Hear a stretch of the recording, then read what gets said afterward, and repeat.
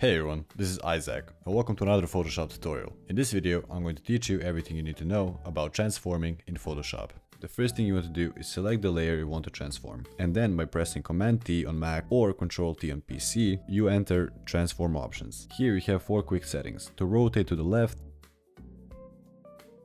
to rotate to the right, and to flip horizontally or vertically. If you want more options, all you have to do is right click on your image, and here you have it. The first option you have is scale, which lets you control the scale of your picture. If you don't want to maintain their aspect ratio, unlink them here. The next one we have is rotate, which lets you freely rotate your picture. If you want a specific output, you can type it here.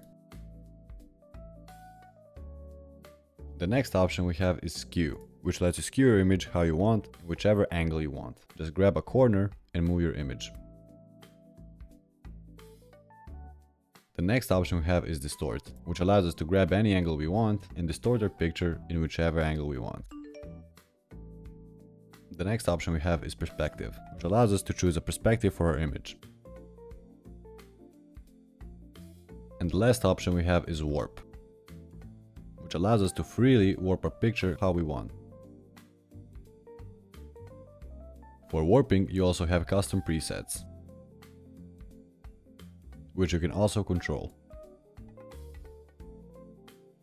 If you don't want to risk losing any quality when you transform your image, right click on the layer, press convert to smart object, and now when you go to transform, your picture is not losing any quality. And that's it for this video. If you found this video useful, subscribe for more tutorials like this one. Check the description below for the links of all my socials, and if you have any questions or future video requests, leave them down in the comments below.